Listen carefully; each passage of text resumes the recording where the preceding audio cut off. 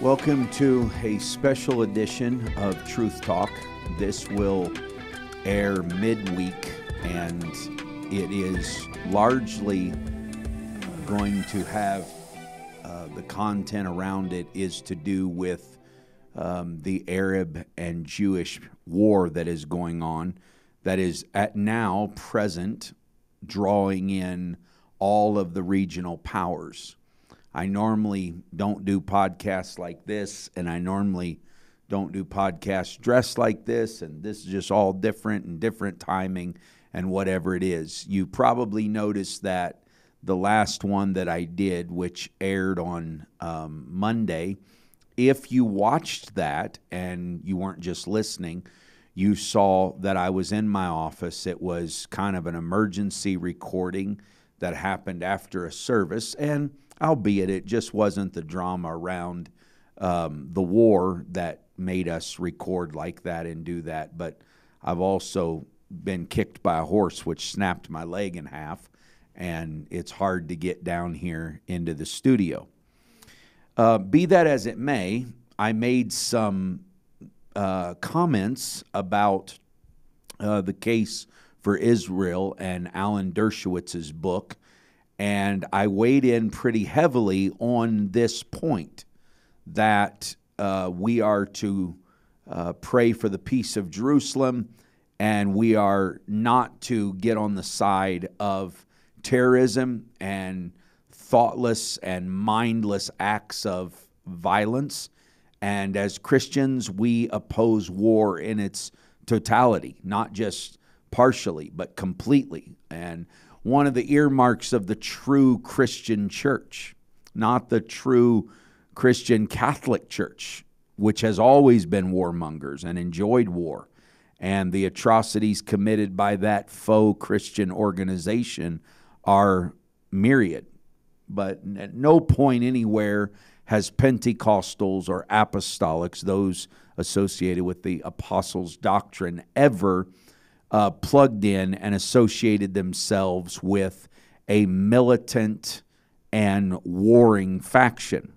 Now, there's two reasons why this is such a hotbed in its discussion, and that is that there needs to be some understanding on both sides. So I first of all want to say that I do understand why people are so emotionally charged. I do not understand why they're protesting in the streets in defense of either Israel or the Palestinians. Protest is grotesque and has proven for long periods of time to be a futile exercise in change of government. And so, anyhow, I made some statements which caused quite a bit of an uproar in some people's thoughts and minds about the side that I took and what I had said.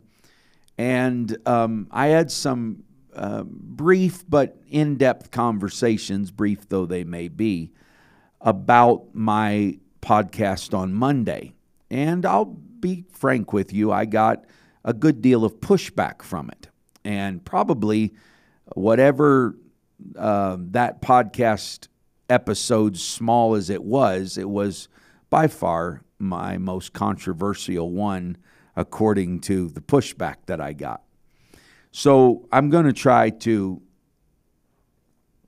frame those statements. And I said Monday when that aired that I would come back through the week and have time to extrapolate some meaningful content around it. Now, tragically, between the time that I recorded that and 48 hours later, there has been a massive bomb go off at the Arab hospital in Gaza, killing 500 people. And unfortunately, just as many in the region were preparing to have a summit and try to come to a peace agreement. Unfortunately, it was as President Joe Biden was lifting off an Air Force One to head over to try to negotiate some type of a peace. And so this is an unfortunate event. It's tragic, and it is the loss of innocent civilian life. And for that, we grieve and we side with them, and we mourn with them, and we weep with them that weep, and we pray for them. And so by no means am I a blinded Zionist and believe that just because Israel has a right to exist, that they have a right to wage war, commit war in any attempt way that they want. And so I need to explain and help people understand why you feel mixed emotions about this. And so I'm going to repeat myself to a few of you that talked to me and poured your heart out about your conflicted feelings about my position and then what you're seeing. Is number one, you have to be very wary of what you see and read on Instagram or on social media. It is not a viable platform for peer-reviewed and journalistic ethics in news. So it's much like other things that I've said. If you read widely and varied, you will get a more balanced opinion. So for years, being involved in global missions and having, and I'll say this, I have by far more Arab friends and brothers in the Middle East than I do Jewish friends and brothers. I do have some, but they're few and far between. You know, they're not, they're by no means equal to the amount of friends I have that are in the Arab nations. And that being said, I have mixed emotions as well. Now, let me explain those mixed emotions and how someone should be reading or seeing this. First of all, you've got to be suspicious about social media. And here's why. You've heard me do long-form talks on this podcast before on truth. And I've told you that things can be true and not be the truth. And I use the illustration out of the book, Conversations About Truth, which is a long-form discussion and analyzation of journalistic ethics. If I hit this table right now, okay, I can hit it as hard as I can, okay? And Thomas McLeod, who's helping me produce this, he runs out in the small hall and says, "Shots were just fired in the studio." And someone turns around and immediately calls the police, and someone else goes to the news and says it was reported to us by a live witness, eyewitness, that Pastor Walker was in the podcast studio and a shot was fired. Now, that is true. It was reported to them by an eyewitness. It was, they did see what, they did say what that person said they saw. But that's not the truth. The truth is I hit the table as hard as I could. And so when you're reporting, you are able to remove yourself one portion or one point away from the true emittance or expression of what happened, and you can start reporting what someone who is there said, and that becomes true while at the same time it is not the truth. Okay? And so I encourage you. So for years, I've done three things pretty faithfully. I read the Wall Street Journal 5 days a week. And I mean, I do other things faithfully, but just as it concerns the news. I read the Wall Street Journal 5 days a week. I read the Jerusalem Post, and I read the headlines of Al Jazeera. And the reason that I do that is because the Wall Street Journal is a reputable and dependable news source. And here's where you have to learn to read a newspaper. In case, now, you think this is funny that I got to come on here and tell people how to read a newspaper, but a lot of people are not well read. A lot of people want to get their news in 10 seconds You know what I'm saying? And they get it off of a sound bite. They get it off of a clip of some newscast. And there is no journalistic peer review in it. It's people that are opining constantly, okay? But let me in, 30, 40 seconds, let me explain to you how and why to read a newspaper, okay? So I open the Wall Street Journal up every day. Now that I live in Canada, I don't get it in paper anymore. I get it digitally. But I used to open it up when I lived in California every day. Paper, you'd open it up and there's the news. Headlines, what's news in the world, what's news in the U.S., what's news in the region, what's news in the financial sectors, what's news in, and it goes on and on and on. Now, I would read through that. And every single day in the Wall Street Journal, there's a small part. It could be on page 2 or 5, somewhere in there. And it's called corrections and retractions. And because they are a reputable news source, every single day they're correcting or they are retracting something that got said that they want to make sure that they're ethical and honorable about it. So they print it, and then, it'll come out that, no, it wasn't 640,000 barrels of oil that spilled. It was 16,400, and you'll read in the retractions and corrections, sorry, and this article on this day, this statement was made. We found that to be not true, or we found that to be a miscalculation, whatever it is. Or there will be this thing, look, we understand that this was reported to us, and we had bad sources, and the sources were just trying to, stoke the fire, and so we retract the whole argument or the whole article. Man, that's helpful to have. You name me one of your social media posts that ever does that. Is there one? They don't do that stuff, okay? So that alone is the reason you need to be reading a newspaper instead of just watching social media.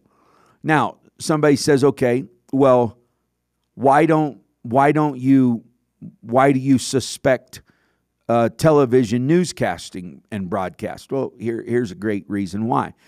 You'll move through the Wall Street Journal or the Jerusalem Post or whatever it is, and you'll go back another 4 or 5 pages, and you'll get to a part of the newspaper that's called opinions and editorials. Now, you guys don't even read newspapers, do you? Say he does. That's why he's smart. That's why he's here. Okay, this is called op-eds. What is an op-ed piece? It is an opinion. Op is short for opinion, or editorial, which is short for editorial. It's op-eds. And what the op-eds are is the op-eds you get back there, and it is, so say we've had a reporter who's been living in Gaza for the last 5 years. He's been working on a major project, been doing some work with PBS, and been doing some work putting together some documentary footage. He's writing a book, he's investigating, he's being an investigative reporter, and this is his opinion about the thing. And so, man, that reporter or that guy will just opine, just lay his opinion out for a long period of time. Now, they never go back in and offer retractions on that because it's his opinion. Well, what's interesting is when you're reading that through the lens of this is somebody's opinion. This is not true investigative journalism, okay? Well, when you're watching the news, they just put 3 or 4 people at a table and let them scream at each other for 20 minutes and call that news. And what you've just watched is a 30-minute segment of 3 or 4 people giving you an opinion, their opinions, over a long period of time. And it's more verbal sparring and whatnot. But again, there's not going to be this retraction of said contributor or pundit's position. That's his position. You heard it. If you like it, line up with it. If you don't like it, then don't line up with it. Okay. So anyhow, then there's the editorials. The editorials are the guys that are sitting there in the corporate boardrooms of these news reporting and sources, and they say, look, here is our view. As an editorial board, as the editors of this newspaper, We want people to think and know that we stand in solidarity with this side or this position or this viewpoint. So a lot of times they'll take an editorial board and create a climate in which you can really say, okay, so this newspaper's really right-leaning or it's left-leaning. Now, that doesn't mean that tomorrow they're not going to report leftist things or right-wing things, but what you can read in the editorial section is this is the opinion of the editorial board. So that's called op-ed. You don't get that on television. You don't get that on nightly newscasts. You don't get that on social media. There's no corrections, no retractions. So let me say plainly, I am no fan of social media. I have it. I don't preach against it. I have it. I use it to the degree that horse will ride down the path for me, but it just doesn't get very far till it becomes more frustrating. Because what happens is like, for instance, we really do not know what happened in Gaza in the last 48 hours. Here's why we don't know. Immediately, Joe Biden and the whole staff, many of them in the region, all the cohorts, all of the entourages, all of the backroom guys, all of the policy advisors, they're all on airplanes headed right then and there. They're on their way. Boom, a bomb goes off. Okay? So the Wall Street Journal reports, and it says that there is a hospital in which 500 innocent civilians are dead. Guys, I'm telling you, there is no way as a Christian, no way, that is a good thing. We grieve, we mourn, and we empathize with those who are innocent and they suffer. Now, so somebody says, okay, so whoever shot that bomb, they're the monster. Not necessarily. Okay, you have to have a transcendent way of even thinking about this. So Israeli spokesman Daniel Hagari said in a briefing early Wednesday morning that no Israel strike, either by land, by air, or by sea, occurred near the hospital at the time of the deadly explosion. He said the Israeli military is publishing the radar information, footage, and recording of militants in Gaza assigning blame to Islamic Jihad, a group aligned with the Hamas. So Israel is repudiating the fact. Now, we honestly don't know that that's true. And we honestly don't know that it's Israel or Hamas. It could be a militant Islamic Jihad group that's seeking to keep the region stoked, okay, and on full tilt. And so much so that the Palestinian ambassador of the United Nations accused Israel of carrying this strike out and lying about it. Now, what's of great interest to me is that Jordan and Amman and them begin to back out of the peace talks and the negotiations. This is exactly what a terrorist organization would want, is a reason that is so inflammatory and that is so hostile to create more volatility in an already volatile situation. So let me explain to you that while the Bible says there's neither Jew nor Greek, that letter is written to the Galatians. That is written to a New Testament church. That's not saying that there's not ethnicities and there's not, because in the next line it says there's neither male nor female. It's not saying that there's not man and woman anymore. What it's saying is when you come under the auspices of the church, you are neither an ethnic gathering group or you're not male nor female in that sense. There is a spiritual equilibrium that happens, that you are aligning your core central compass with values that are from God and unifying, and that are not connected to what you don't think anymore as, well, as a woman, this is what I want to believe, or as a man, this is what I think, or as a Jew or as a Gentile. It's not the way it works in the church. So when you see these wars, these rumors of wars, this ought to be one of the greatest motivators for you to support Brother Yater or to support Brother Shepherd or to support the ministry in Lebanon. Why? Because the church is the only place where this war doesn't exist. Now outside the church, it's bad. There's sides being taken, and it's an awful deal. But inside the church, this is the greatest incentive for evangelism, is that we have the antidote. We have the answer. We have the way forward. Pray. Pray that our missionaries are safe. Pray that our churches are successful. Pray that our altars are full, that the waters of baptism are troubled all over the Middle East, because that is the only answer in this last day. Okay? So that being said, okay, the church is the antidote. But the church doesn't go out into the political dramas and into the construct of the world and try to achieve social justice through that. We don't believe in a social justice gospel. We believe in a spiritual gospel that will ultimately spiritualize your social interactions. And that's the social equilibrium we need. Okay? Now, that being said, why do I have mixed emotions about this? And as a modern, educated person, you're able to hold two opposing thoughts in balance together without them becoming self-destructive or self-defeating, right? And so what you're able to do is see that this is an atrocity, okay? So, and I said this, and I want to repeat this. Babies, innocent babies, have died in this conflict, okay? And the reason that innocent babies have died on both sides, from both sides, is for two different reasons and two different applications, okay?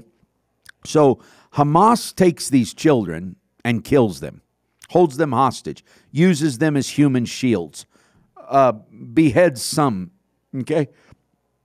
Now, that's been confirmed.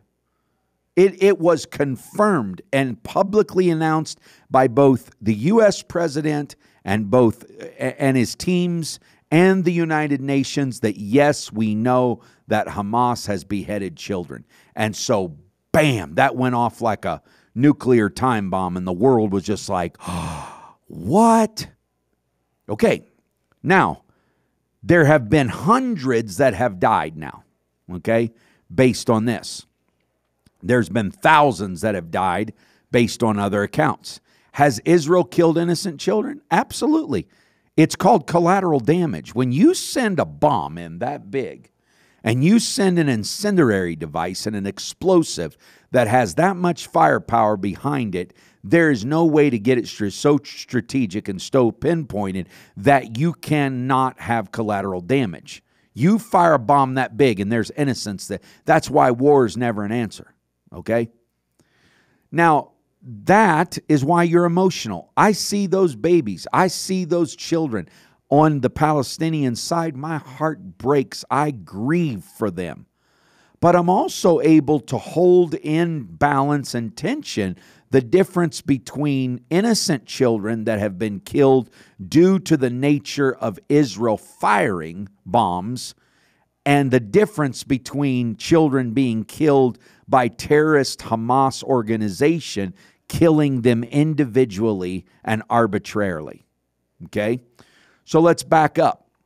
The fruit of this is innocent lives is being lost in this war, and that is tragic, and you should mourn it. The root of it is you got to ask this question. How in the world did this start? Well, we know how it started. A couple Saturdays ago, Hamas wakes the world up and just bombs the thunder out of Israel. Jerusalem, Tel Aviv. And by the way, let me make mention of this. Tel Aviv is the most secular city in the world, the most pro-homosexual, the most atheistic city. And you just have people there. They're Israelites. They're Jews. But they're not religious. Why are you bombing them? Why isn't the world aghast at that? They're not involved. They're not the capital. They're not the ones that are dropping the bombs. But you go down here, Hamas loads up, bombs 500 bombs. Israel starts shooting back. Yes, the minute Israel shoots back, more people's going to die, more innocent lives, more babies, more innocent moms, more innocent women, more innocent men obviously are going to die. Why? Firepower's bigger. Okay? That is the fruit of war. It's called collateral damage. It's reprehensible. It's to be repudiated. It's to be prayed about and against by a Christian concept and mindset. But it is not the same as a terrorist organization taking 8 babies over there and beheading them, or coming into a music concert and abducting and holding people hostage and destroying them.